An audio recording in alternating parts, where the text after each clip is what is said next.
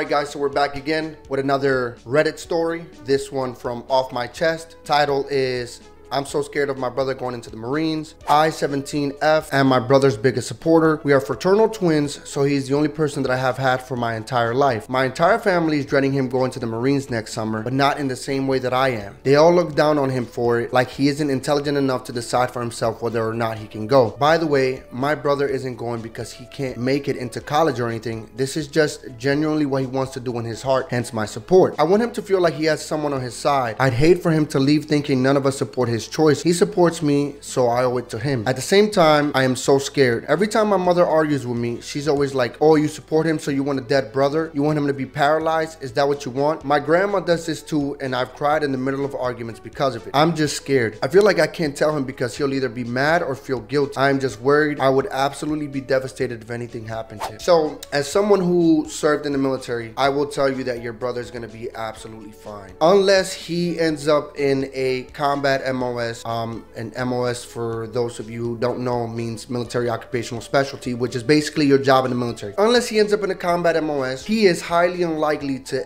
ever see combat. And even if he ends up in a combat MOS, he is still highly unlikely to ever see combat. And the reason I say this is because we are currently not at war with any country. I don't foresee us going to war anytime soon. I know a lot of people are worried about World War III and China and Israel and all these other countries, Iran, that hate America. I don't really foresee us going into war with them anytime soon. But if he just picks like a regular job in the military, he's gonna be absolutely fine. He's not gonna see any combat. He's not going to see any kind of action. I mean, it's possible. I know people that I've served with that saw combat even in non-combat related MOSs. Usually when that happens is when you're in some sort of support role and you have to go out on a convoy and they ambush your convoy. But more than likely, your brother's going to be totally fine. Now, I hate ignorant people like your parents who can't even be bothered to do, you know, a bit of research on the military. I served 11.5 years. I never even deployed. I served 8 years in the reserves. I did 3.5 years active duty, never deployed one. Now, I wanted to deploy, especially when I was in the reserves, because my unit was deploying like every 2 years as a reservist. But most of the time, I mean, they were deploying to Kuwait, which is now considered a vacation, and they would send groups to Afghanistan, but they never left the wire. And even if they did leave the wire to go to some other FOB or whatever, it was usually not even in a regular convoy. They'd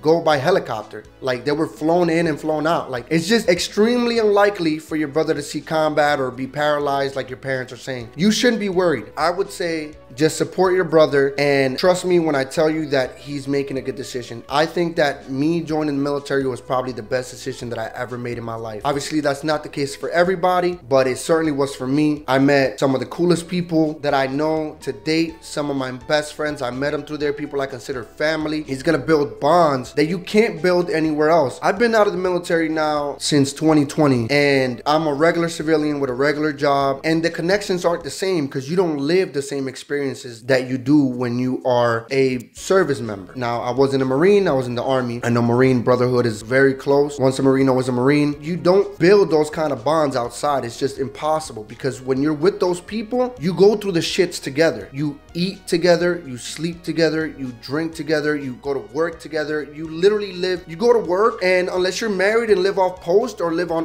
post housing, you guys, you go from work to the same building. All of you live in the same building. When it's Friday afternoon, 1700 or 5 p.m. for the civilians, right? And you want to go, but no one's allowed to be released because something didn't get done. That's something that you do together. You suffer together. You don't get to leave. Nobody gets to leave. And you build a bond that's impossible to build outside. Because once you're outside, you get off of work, you go home. You don't hang out with these people. You don't go live in the same building. It's just a totally different, unique experience. And he will get to experience the world. More than likely, he'll get to travel. He'll get to go to Japan. He'll get to go across the country. And I'm telling you, it's probably one of the best choices he can make. And if he uses the military correctly, he will use it as a stepping stone and build off of that. And that's what I did. I think your brother's gonna be fine. You shouldn't be worried. But your parents, especially your mom and your grandma, definitely need to be educated. It sounds to me like they're military haters. But you know, that's their prerogative. That's the reason why everybody that serves, for your mother to have the right to be an ignorant idiot. That's just my opinion. I think your brother's gonna be totally fine. Don't sweat it too much. He'll be okay, trust me. But that's all I've got to say, guys. Let me know what you guys think in the comment section down below. Sure to like, subscribe, hit that bell notification. Follow me on social media. The links are always in the description down below. And I'll see you guys in the next video. Peace.